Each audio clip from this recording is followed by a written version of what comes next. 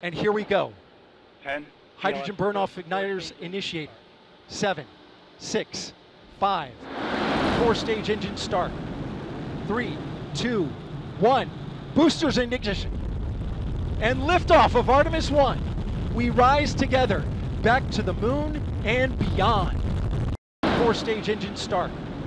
3, 2, 1. Boosters in ignition. And liftoff of Artemis I. We rise together back to the moon and beyond. 3, 2, 1. Boosters in ignition. And liftoff of Artemis I. We rise together back to the moon and beyond.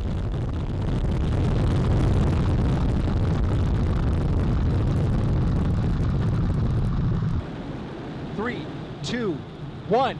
Boosters in ignition. And liftoff of Artemis I. We rise together back to the moon and beyond.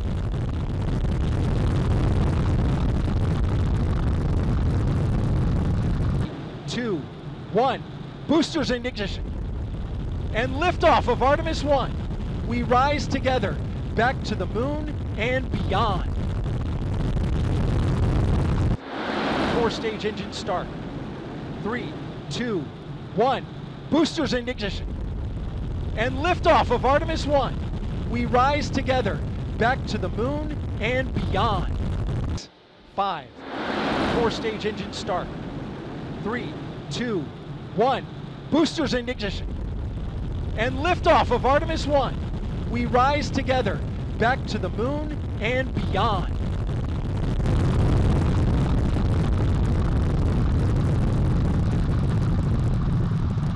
All 4 RS-25 engines on the core stage and 2 solid rocket boosters now propelling the vehicle at 128 miles per hour.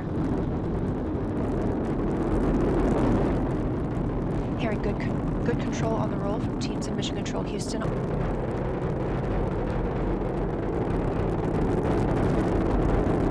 SLS now traveling 607 miles per hour. The 4 core stage engines are back at maximum thrust. The next major milestone will be for the solid rocket boosters to cut off and jettison at about 2 minutes and 11 seconds into the flight, so about 30 seconds from now.